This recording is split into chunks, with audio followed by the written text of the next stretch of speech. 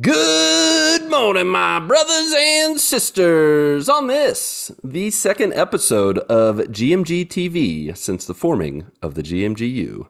This, of course, is the Good Morning Guys podcast, and we are going to be talking about the second, the third, and the fourth episode of Marvel's. I almost said Mark's. Wow, he's moving up in the world. Spoilers, Mark helped produce these three episodes. Marvel's She-Hulk Attorney at Law. Thank you so much for joining us on this fine morning, afternoon, evening, or night. I am one of your hosts, the transition transponster, Lucas Hamswisher. Also with me, I was waiting for a response. I have no response. Let me just pause here for myself as You're in charge. as I greet myself. Hello there. With me also, the judge, the jury, and the executioner of everything about nothing, Patrick Novosel. I know a lot about nothing. I also know nothing about a lot of things. So yeah, you do. Yeah, you do. That's what I love about you. I'm a cesspool of knowledge. Ooh, you're the Long John Silver's library, if they had a library. That's awful. Why are these book pages covered in grease? Chandler! All right. That's what happens when you get a library card with my Long John Silver's library. With your hush puppy fingers. Oh, wait, let me find my card here. You get like crummies everywhere. Why is everything so greasy? You're on the do not check out list, just so you know, because there's no rules at my library either. That's right.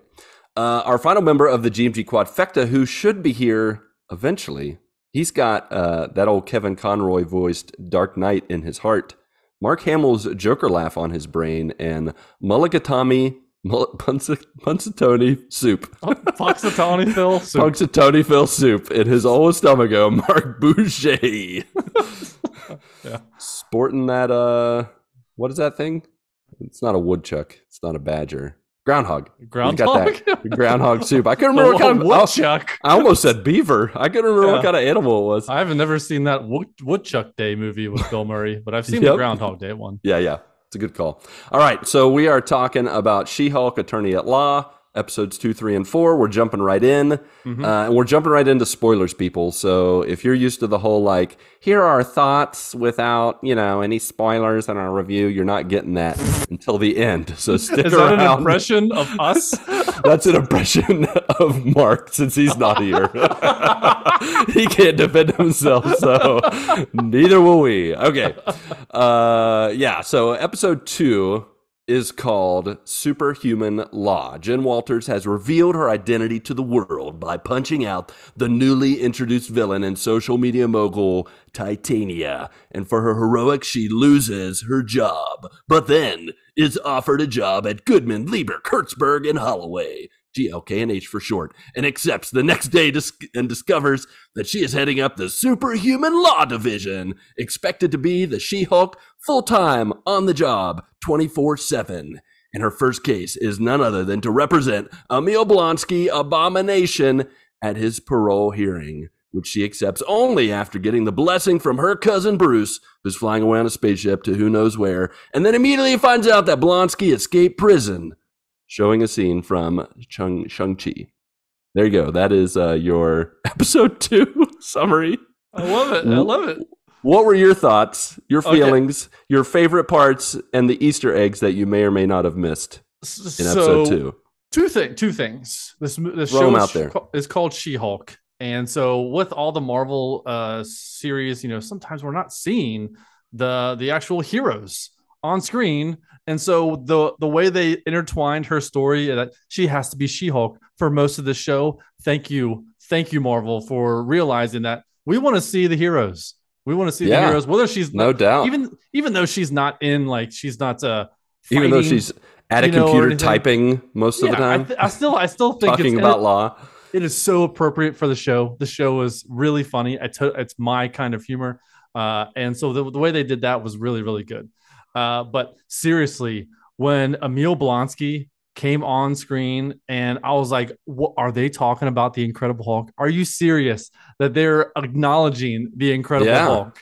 This was really, really cool reveal for me. I don't know if he was in any of the trailers or anything. I didn't watch any of them, but it was a really cool reveal for me. to see that he was in there, and how he's has like pen pals, and he's got he's reformed. He can become Abomination when he wants, and he can not become just go back Spoilers. to Blonsky. These are two. We're talking about 2, 3, and 4. So I know. I mean, they're kind of running. The 2 and 3 kind of run together a little bit. Right.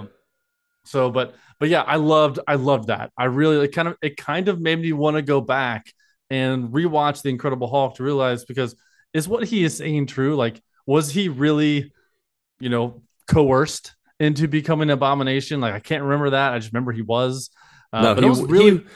It's retconning. Like, he was, but he wasn't. He was power hungry. He wanted to be stronger, faster. He recognized that he was an old man, so it was his way of kind of curtailing that. And but he's not wrong that he was also coerced by General whatever his name is. Yeah, Thunderjaw. Abomination, which he couldn't control himself. Exactly. It's not Thunderjaw, by the way, people, just in case you try to oops me. I think it's Thunder Ross. General Thunderjaw is Horizon Forbidden West. Yeah, I know, but I couldn't think of his name. Thunderstruck. He's just Thunder Ross. Some AC/DC. Thunderstruck. Yep. Thunderstruck. Yeah.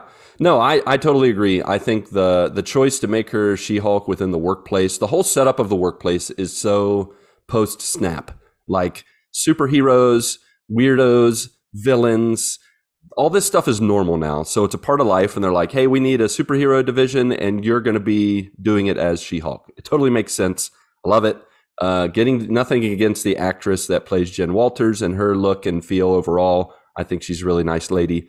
But seeing She-Hulk do her thing, attorney at law, and also beating up fools in other parts of the show, love it.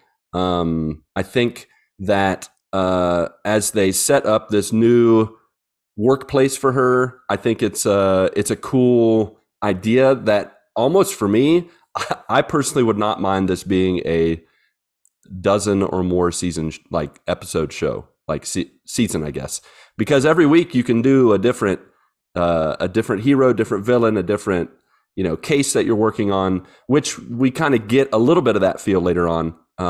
But I like the setup. I enjoy all of it. And seeing Blonsky again is great. He's like an old friend, even if he's in a movie where people have kind of poo-pooed it because it's a different actor that played Incredible Hulk, which they referred to in the first episode, which was great. It was this episode they referred to it, right?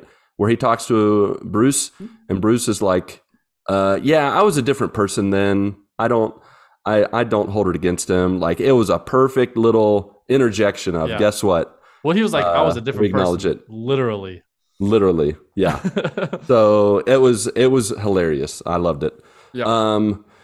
Also, at this point, there is an Easter egg showing that Wolverine is in this world. They talk about a bar fight. They don't talk about a bar fight. When she's looking through the job search area on the internet, there's a little article that talks about a man with metal claws in a bar fight, referencing Wolverine. I like that. That was cool.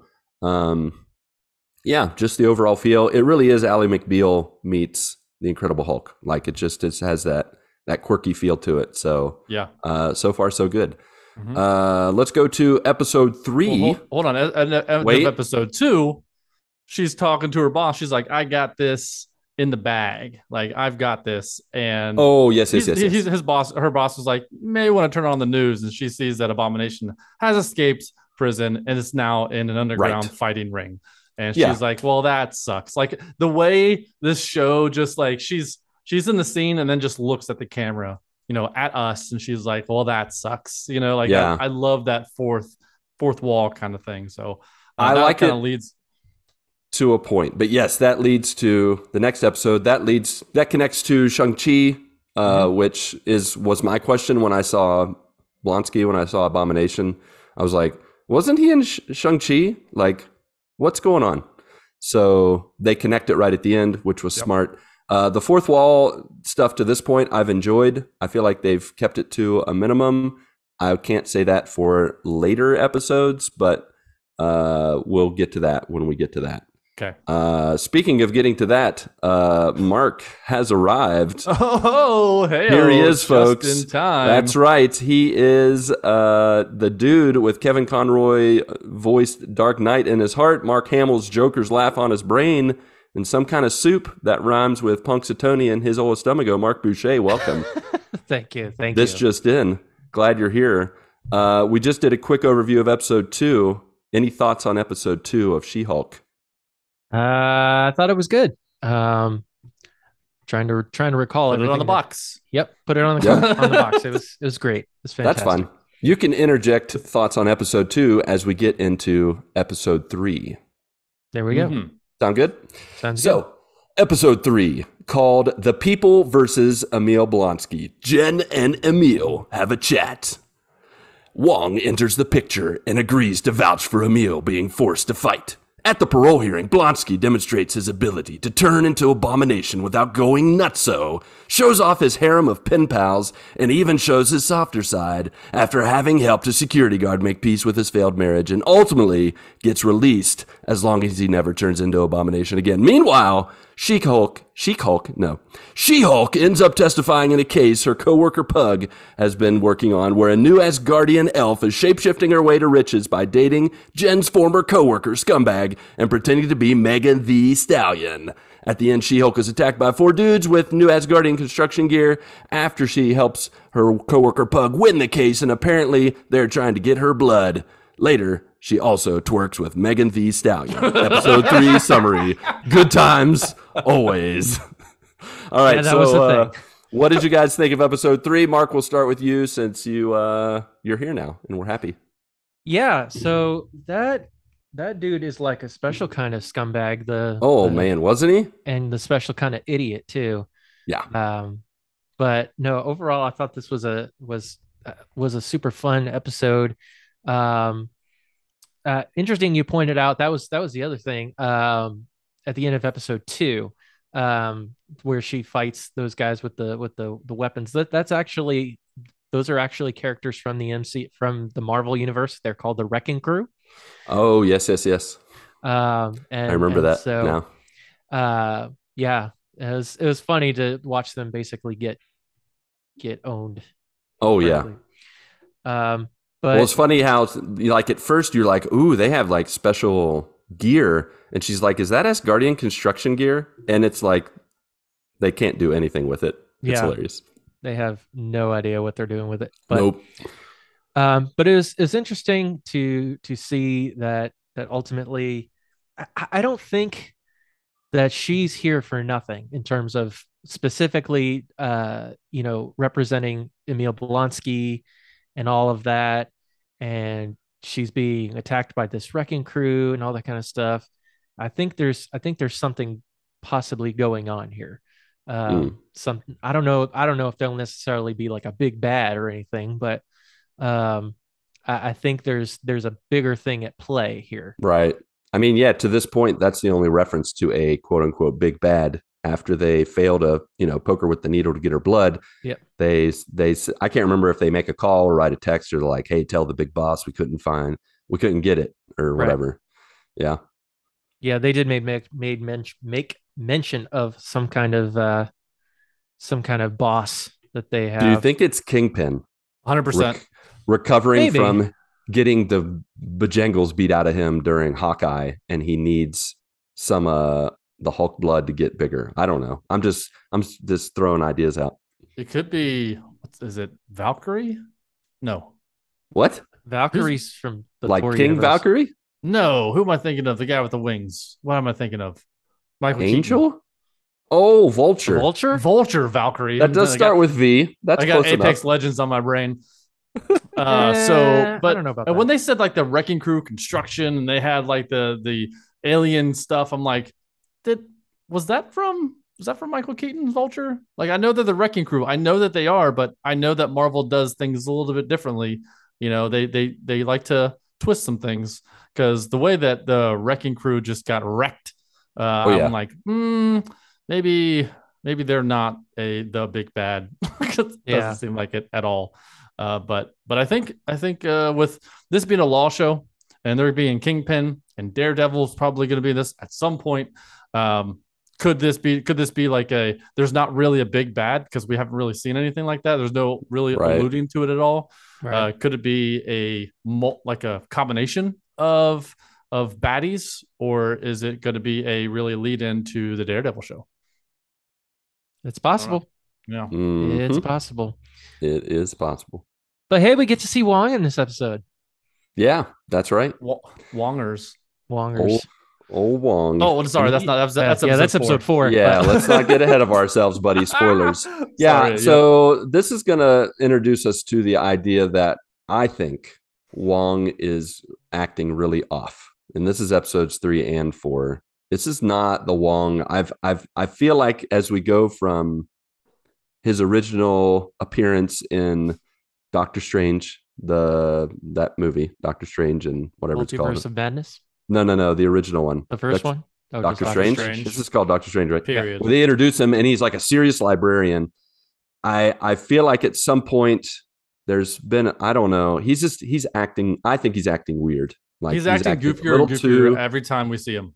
Almost too goofier and goofier. And so, what do you guys think of that? I mean, I think it's fine. I think other than the first, it's just different. It's like he's like evolving. It's like peeling an onion kind of thing. Like I think he's always been like that. He's just more animated than that now, especially with She-Hulk being more of a comedy, a sitcom kind of thing. Yep. Right. I think that has a lot to do with it. Yeah, I don't know that there's necessarily something more nefarious going on with Wong. I could be wrong, but yeah, I think it's mainly to serve the show being a comedy. They can take a character like Wong and look into a little more of his backstory and things like that. And what does he do when he's not the Sorcerer Supreme, or when he's not executing his duties or anything like that? Well, he apparently a lot of things, which we'll talk about in episode 4. But correct, no spoilers. But that includes pulling Abomination into a cage fighting match, which apparently was in his training to become Sorcerer Supreme. That's what he said. Yeah, which I don't remember it. I don't remember how. I wanted to go back and watch Shang-Chi just to find out. Okay, wait, what did they say? And did they say like give any credence to that when it happens in the movie? And I don't remember. I don't think they do. I don't think they mention anything specifically. That's just something they're able to give a little bit more detail about, or retcon, if you will. Yeah. Or maybe it's him just proving himself, like you said, just kind of showing, hey, I'm the Sorcerer Supreme. So I'm just going to throw out there, and I'm not the one that came up with this idea, but I very much believe it, especially after episode 4, that he's a Skrull and he's not the real Wong. I think there's something else going on. It just seems, I understand the style of the show and the way but even I think he even acts a little weird, I think, in Multiverse of Madness, but I wouldn't go as far to say he's a Skrull in that. But this one, he's a little too lackadaisical, a little too off. He says he wants to protect the Earth and the universe and everything else, but I don't buy it. So my only question about that is, and I'd have to look more into, the shape-shifting abilities of Skrulls. Are they able to wield magic the way that? Yeah, that's another thing. That was my hang up, is him being like automatically with flick of a finger being able to open portals and things like that. And so I don't think that he's a Skrull. I think that's like the fishy thing to me. Yeah, I having those Skrulls in this universe, it's always a question if they're the real person or if they're a Skrull or whatever. And you can be a lot of conjecture, you can ponder and interpret the way you want, but I really don't think he's a Skrull. I think that's just Wongers. Yeah. Oh, Wongers. All right. Well, if he is a Skrull, then I think it gives credence to what he's doing. If he's not, then I'm not a big fan of what they're doing with this character personally. But it is what it is. It is a fun show. I'll give him that. And the fun continues into episode 4. Episode 4 is titled, "Is This Not Real Magic?" It brings back Sorcerer Supreme Wongers, who is not acting very supreme at all, as he wants to ask an ex-student, now sideshow magician Donnie Blaze, to cease and desist in the use of the dark arts with his borrowed sling ring. Through the testimony of an airheaded Paris Hilton impersonator called Madison with a Y, and his failure to stop the arrival of a horde of fast-growing bat demons, when his magic tricks go awry, Wrong works with She-Hulk to stop them, and they win the case. Oh, and also, Jen tries dating, fails, finds success with She-Hulk, but then discovers that even the good ones are not interested in her normal self. Episode 4. Boom. So yeah, go ahead, Marcus. So yeah, I think the whole Madison character was hilarious. You know, with a Y, but not in the place you think. But it was so funny. and now you know where magicians, like, if they would just randomly drop off if they actually would make their people disappear. Well, in this case, he actually is, but she apparently makes a deal with some sort of demon of some sorts, which is hilarious. Yeah, she drops into Wong's place with like a heart in her hand. Like, yep. Whoa, where'd you get that? And then it's revealed later that she makes a deal with the devil. Yep. And I can hear the Infinity Bros now. Mephisto. But is he referred to as a goat? She said something about talking to a talking goat. Yeah, talking goat demon of some kind. Yeah. Yeah. I don't know. But yeah, this is hilarious. It's also funny that this guy Donnie Blaze, which that made me so mad because it was a big old fake out. A lot of the previews, they had signs for what looked like a guy named Johnny Blaze, which is the real name of the old Ghost Rider. Yeah, and turns out it was Donnie Blaze, which is annoying. But well. I was like, what? The first scene where he's doing magic, I'm like, who is this guy? Like, am I supposed to know who this guy is? Like, I was so confused about the intro to this episode. Yeah, and then you find out he's got one of them. He's just a nobody. Nice sling rings. Well, I won't sling rings. Well, he is, but he isn't. He actually started training in the mystic arts, but he only trained for a week. Right. Yeah. And then they kicked him out. Yep. So yeah, I stand by my statement. That's fair. That's fair. Yeah. Yeah, and it was a funny setup, an interesting way for Wong to come back into the picture. Of course, like, his whole idea of doing a cease and desist was quickly shot down. She's like, "Did you have this in writing? Did you do this? Did you do that?" And he's like, "No." And yet, even after all those, I thought it was kind of goofy that they just were like, "Here's your papers, we're serving you," even though we have nothing. But I guess they had old Madison's testimony, who she was a terrible testifier, but whatever. I don't know how that would be admissible in any sort of court, knowing that she's like under the influence of drinking, slurring her words. Yeah, I'm going to be honest and say that for me, this is probably my least favorite side character that they gave too much TV time to, was Madison with a Y. Yeah. I think she played it a little too hard and a little too like, "Oh my gosh, look at me, I've got a drink." I was annoyed.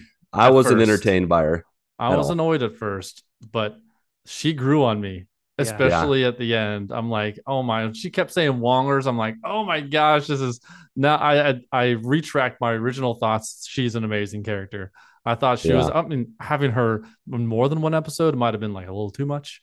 She did get a lot of screen time, but I think it was this par for the course for the show, and keeping it light, keeping it funny. Because I mean, like, what are we talking about? We are doing a court case about a guy doing some magic, some mystic arts magic on a stage. Like, the overarching, kind of storyline for this episode, really nothing. I mean, for that, and that's what I love about this. It's very lighthearted. It's there's a lot of fourth wall talk in this, which I love. I absolutely love it. It's my kind of comedy. It feels like a Family Guy kind of thing, where they kind of do like those little cutaway gag, those clips. Yeah, it kind of feels like that a little bit, and I really appreciate that. Yeah, I mean, I enjoyed of all the episodes so far, I think this one is my second favorite besides the first episode. Speaking of the whole breaking the fourth wall thing, I know you guys talked about episode 2, but real quick, I just wanted to mention that whole thing when she's talking with Bruce Yeah, about we did about mention that, but yeah, okay. it's so funny. I love that, like a whole different person back then, literally. Ha. Yeah, Huh. yeah. Yeah. But I figured you No, probably did. But sorry, go continue. with this episode. I'm going to be honest. This is my least favorite episode so Okay. far. It's I think for me, it's kind of like how you guys felt. I think I understand more how you guys felt during Love and Thunder, even though I didn't feel like it because I felt like the serious and the silly balanced. Yeah. I think for this, there's like almost literally no seriousness. And I feel like Marvel to this point overall has done a good job of balancing silly and serious. And I think this is maybe the most imbalanced. And I found myself just sitting there watching and not laughing when I think I should have been laughing and not really connecting with, I think the only character that I really care for other than of course Jen. I think Jen and She-Hulk and all the things that she does and says, even with the fourth wall stuff, even though I feel like it's getting thrown on a little thick. I would like just once an episode, but it's fine. It's not that big a deal. It's the side characters that I'm like, I'm not really jiving with. Like even her paralegal helper, who just pretty much is her Googler. Like that's all she does for her is Google, Yeah. like, and then say some random things. And then the dad, I love the dad. The dad, like in this episode, the beginning of this one, he comes into the house with the shovel and all this stuff, and he's like, she's like, "What are we gonna do with that shovel, Dad? We gonna dig something up?" Like I'm just a Hulk, Dad. yeah, like You can have the shovel. his whole like I'm gonna help you like was just it was like such a dad move and Did you ever watch really great. did you ever watch Perfect Strangers? Yes. Yes, Yeah. that's he's Yep. He's the guy from Perfect the Strangers, one of the the, two. He's the not quote unquote Balky. normal one. Yeah. Yes. Yeah. He's the Was he a lawyer? guy that normal. I can't remember if he was a lawyer on I that can't show. remember either. Oh. It's been so long since I've watched that one. All I can remember Yeah. is I think it was Balky's also What a show the other this- guy. when that was out. Yeah. Man, if is it was it Balky? Is that was his? Balky. Balky Bartakamus. Yeah. I would love it if he showed up as like a friend of the dad. Like the dad's like hanging out. That would be so amazing and like just like a really good way to connect Well, with I us don't old think you folks would think who that would be remember amazing. I mean, you're what you're expecting this show to be serious, and I think that No, but expectation bulky is- bulky fits that. Bulky is bulky. but the way what your expectation for the show or for this episode, you're expecting it to be serious, which is No, I'm not what they're expecting trying to be do. balanced. I'm not expecting to be serious at all. No, I recognize that it's supposed to be silly, breaking the fourth wall, but I feel like it's almost superficial silliness. Like it doesn't hit the emotional stuff that Marvel usually does. I don't feel like it's been almost in the way that you know, I don't know, like in maybe in Moon Knight where some people thought it was too serious, but even then I thought they balanced it well with the way that I can't even remember now, but how goofy and quirky one of his personalities is. Latest Gators, like even then, like it was a really serious situation, but it was very quirky. Like I just don't, I'm not catching the Yeah. balance in that all that I feel like Marvel's been good at in its And- history. And I think it's because they've set out with this show to do more of the comedy and Yeah. sort of push it in that direction. And that's fine. I They don't can choose think- to do that, but I don't have to like it. Yeah. I'm just saying that's the balance Yeah. whole balance thing is kind of out the Don't window. tell I me think. what I can and cannot like. Well, it's just like Um, with Patrick not liking the origin story of Moon Knight at the very end. Yeah. They did that on purpose. So They did on It purpose just to hate doesn't- me. Yeah. it doesn't. Yeah. So they're doing this the I- silly stuff with the fake Paris Hilton because they And hate me. So And I appreciate we all I- have those like, moments. One of my favorite series of all time is Seinfeld. Number 2 next to Friends. And Seinfeld is a show about nothing where basically no episode will relate to the previous episode. Very little will they talk about a previous episode. It's just a thing. They're just an episode, 22-minute episode that happens. And this episode kind of felt like that, where I'm like, well, we're just doing, this is a procedural kind of, episode where we're Right. just going to talk about nothing. We're going to have some good laughs. And then we're going to have a spoiler cutscene at the end. And then that's it. That's all I expect from the show. After watching the first 3 episodes, I was like, okay, I'm not expecting anything huge. I'm expecting to go in, sit down, have some popcorn, and have fun. And this show is fitting that bill for me. It's right up my alley. I think the whole dating thing in this episode where she's like, I'm gonna date on Matcher.com and be Jen Walters, and she's getting nothing. And then she's like, she gets an alert. She looks at it, says no matches yet, or something like that. She's like, why is that an alert? Like I'm like laughing hysterically, and then she's like, whatever. So she does She-Hulk, and she goes on dates as She-Hulk, and I think that's like, it's just very interesting to see a more of a personal side of a hero like She-Hulk or any of the other ones, of what they would do in their real life if they were to, have a regular job and not become a hero, not be part of the Avengers and things like that. I think it's very interesting. They're doing it a little bit differently, and that's how it's fresh. And that's what I love about the show. It's not the same old, same old. They're not trying to be like all Quentin Tarantino about it. It's just a comedy. It's just a sitcom, and it's gonna be part of the bigger Marvel universe at some point. To what degree, we're not sure yet. We haven't seen that. That's one of the things I don't really care for, is what's going to happen in the future with this and doing all the conjecture. Like, I think we never know. Marvel always throws us a curveball, always. So we're never going to be able to figure that out. So I just like to live in the moment. And this show really allows me to just live in the moment. That's what I love about the show.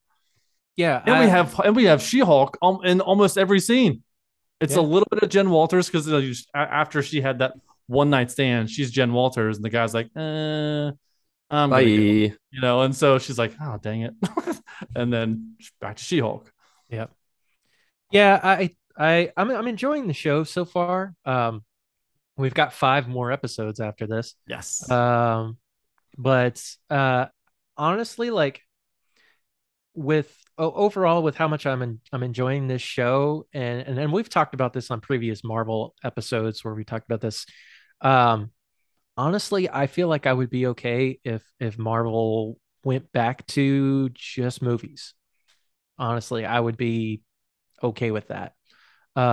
Just because, like, the stuff that they're putting out is good, but it's not like whoa good. Like Right. I feel like they're kind of stretching themselves a little thin.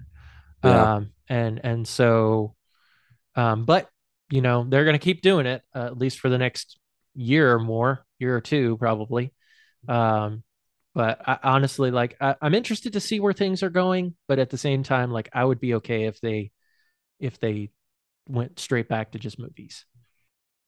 But, yeah, I can get that. I mean, they have saturated, and I mean, we knew Disney was going to do this eventually, both with this and Star Wars, where they're coming out with lots of stuff. They're saturating the market with it, trying to hit every genre. Like you guys have noted, this is pure comedy, law, silliness, and that's what they're going for. Yeah. Which they have all the freedom to do that, and I can see both sides and both points. And then what it really comes down to is, if you enjoy it, watch it. If you don't, then if you're the Wikipedia synopsis. Yeah, exactly. And at this point, I don't know that I can do that, even if I don't. I mean, this still is better than I would say more than I mean, I don't want to say yet, because I watched the complete arc of Ms. Marvel. I would say so far this is better than Ms. Marvel for me, but and I've sat through and watched that. I think I'm too invested in Marvel to just be like, oh, I don't like this, so I'm going to do something else. I still feel like overall, the big picture, I enjoy that aspect. I enjoy, the different things that it's doing, and I enjoy the personal things, like her trying to date and trying to figure out her life and figure out herself. And so I totally get that, and I also get the idea of less is more when it comes to, let's just stick to movies. So yep, it is what it is. Indeed. Give me it all. I'm on. I want it all. If there's a TV show, give it to me. All right. If there's a movie, give it to me. So, speaking of giving it to us, give us your review scores as of episode 4. So this was, of course, a rating in progress. This is not the final rating. Mark, why don't you start? I'm gonna give She-Hulk, I would say 8 out of 10. 8 out of 10 swipes left Okay. or right, whichever way it is. I don't know. Do either. any of us know? I've never used any. I haven't used. Nope. Yeah. Me neither. Well, even when Tinder she or was any like of that swiping left and right, I'm like, wait, which one is the good and which is she the was bad? like I going don't- crazy she was with those swipes. I'm like, I don't know which Like, one she was yeah. liking. Yeah, I couldn't tell either. Patrick, how about you? Yeah, I love the show. I look forward to this show every Thursday. More than I've seen.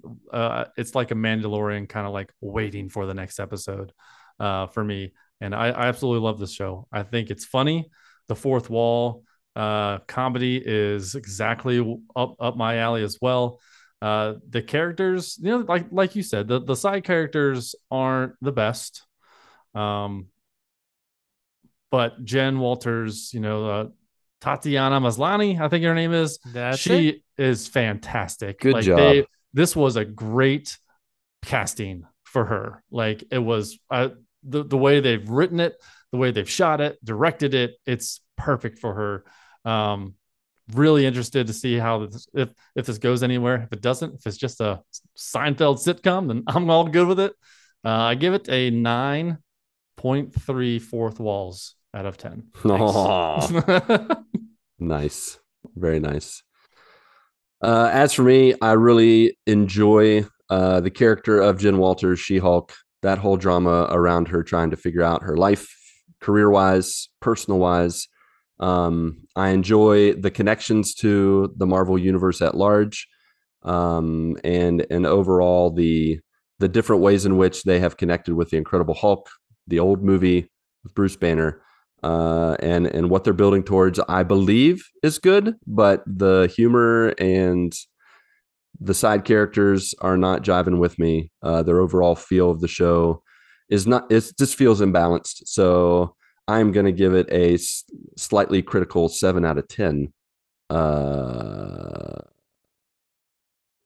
Asgardian construction worker helmets. There you go. All right. Yep. Out of 10. Out of 10. So, all right. Well, that is our next hulked out discussion of the latest in the MCU's shows and episodes. If you'd like to join in the convo about it, let's do some quick housekeeping where we offer towels, fluffed pillows with Andy's candies, and tip you off to how you can connect with the GMGU. On Twitter, Discord, Facebook, and Instagram, you can share what's new with you. If you'd like to connect with us visually instead, YouTube and Twitch, where Marc's playing old Battle Royales and Legend of Zeldas. I'm playing roguelikes and randomness, and Chris the Rock is playing one of our plethora of GMG VGBC games pretty much every day except Sundays.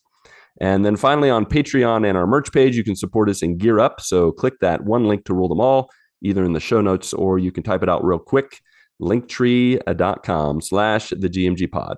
Of course, if you can't toss your attention or a coin to your podcasters, but are still the giving type, please rate and review us on Apple Podcasts, Podchaser, and Spotify, one of which may be on our naughty list right now because it's trying to ruin our lives and not post our episodes. But we won't name names. Apple, we're watching you. It does help us to reach new joiners through stars, exclamation marks, and your feedback. So let your voice be heard, literally, if you like, at 929 GMG Guys.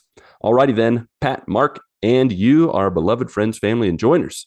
Go get your good morning this week, and may God bless and guide your lives as you live, as you work, and as you stream.